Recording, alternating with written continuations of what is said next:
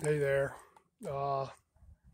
Need to make this puller for the sleeves to pull them wet sleeves out of that 51 Farmall Super A 113 cubic inch motor. Uh, just using some angle iron I bought for something else. I need about 8 inches off of this thing to start with.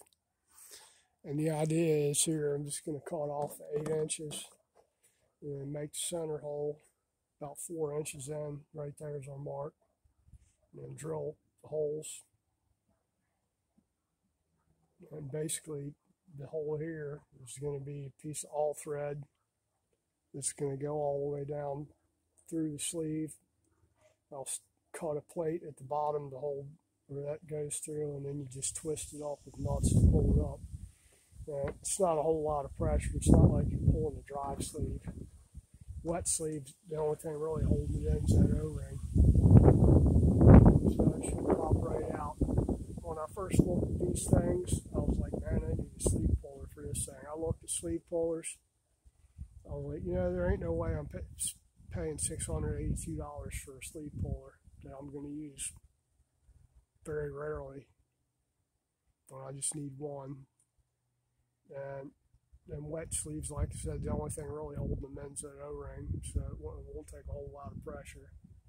I had this, and I had a 1 inch piece of all thread that's I had bought for something else that I can cannibalize. Need about 1.5 feet maybe on that. So just gonna cut it. Go from there. I'll do more later once I get this cut and start drilling it. Working outside again. I went to Farmer's Day this morning in Coates, and it was originally supposed to be the 9th and 10th of October, and it got rained out, so they switched it to this weekend. And after being canceled last year, they only had didn't have nearly the vendors that they usually have.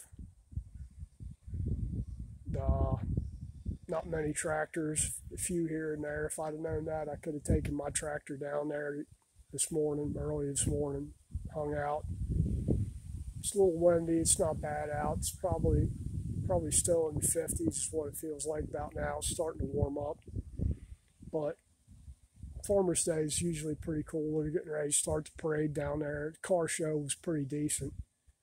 I didn't get any footage of it. I think my SD card was filled up, and I forgot that. I tried filming some stuff, and it wouldn't take. So I just screw up on my part. So maybe next year. This was the 107th continuous year of running it, except for last year. So this would have been the 107th since they canceled it last year, but maybe we'll go next year. Car show was looking pretty good down there. It had a full parking lot of nice old cars. Didn't get any footage of it, but we'll see. Let me go cut this thing so I can get started on it. I'm going to pull the sleeves out of this thing tomorrow when we go over there. I need to have this ready. It's our homemade seal puller.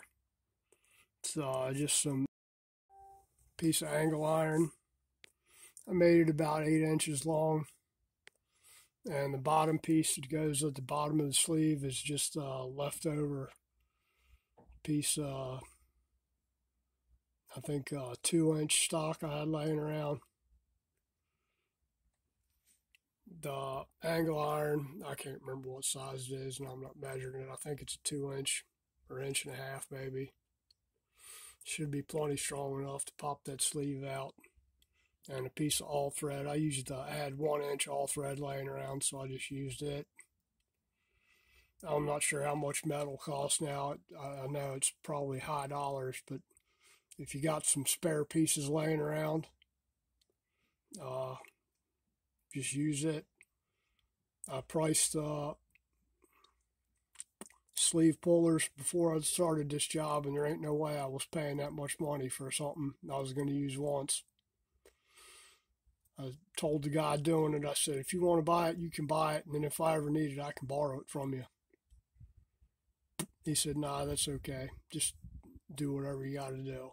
So I'll test it tomorrow and see if it actually works. Should be plenty strong enough. You ain't got a whole lot of force to get the sleeve out of there. It's a wet sleeve that should drop in there, really. The only thing holding them in is a little bit of corrosion on the sleeve itself and the O-ring. So it really shouldn't take a whole lot to get them out. It's not like I'm trying to pull a dry sleeve out. And then you would probably need the $500 puller, or you just upgrade this thing, make it a little stronger.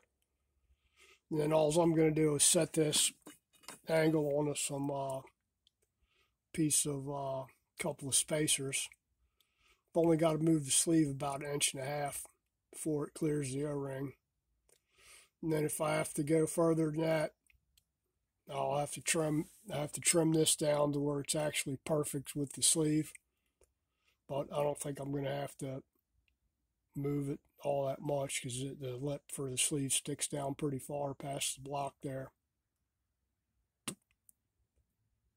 So once I get it up out of there, and then once I get it most of the way out, if it ain't enough, I'll have to trim that and probably put a piece or use that a longer piece of all thread in there.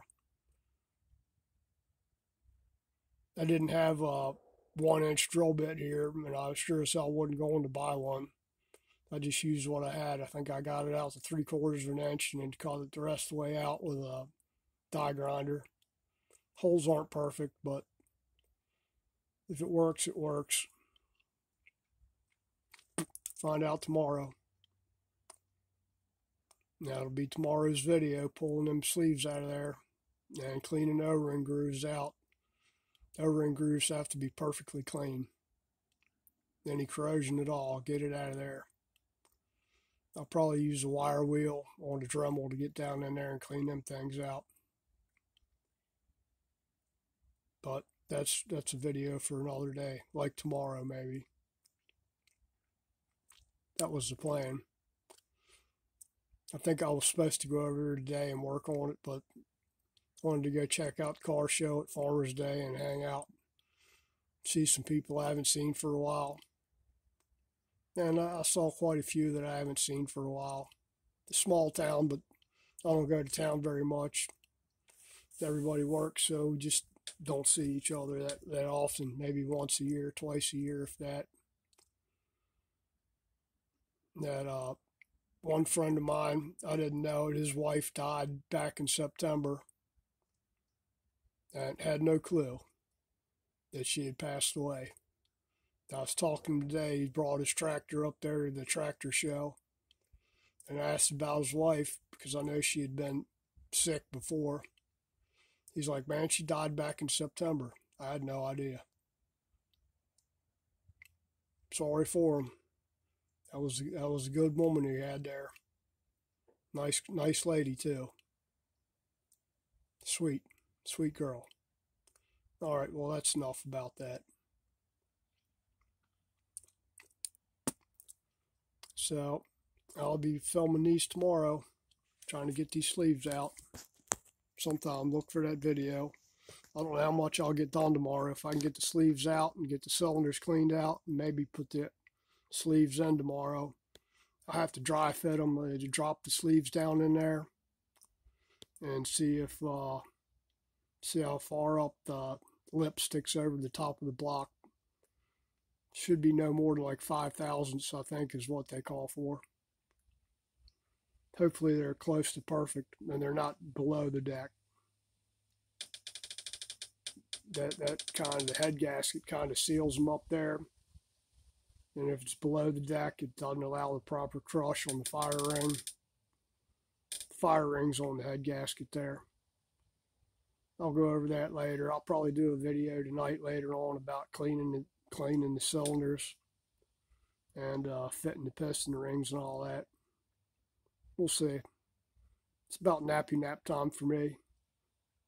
You get a little bit of age on, you got to start taking naps. I've been up since about 4 o'clock this morning. Went back to bed for a little bit and then had to get up again to get the boy off to work, make sure, cook breakfast for everybody this morning. But that's what happens. cooking and goofing off. This is goofing off to me, doing this stuff here. Sounds like work, but really it's just goofing off. If I was any kind of businessman, I'd have bought the tool and then charged for it, at least a portion, and kept it on the wall, hanging up on the pegboard. It's there when you need it. But this will work for now. We'll try it tomorrow and see. It should work fine. All right. Thank you guys. If you like my video, like, share, subscribe, all that jazz. And I'll probably do that other video tonight on cleaning the cylinders. Look for that. Hit that like, share, comment, notification bell, all that. Take care. Bye-bye.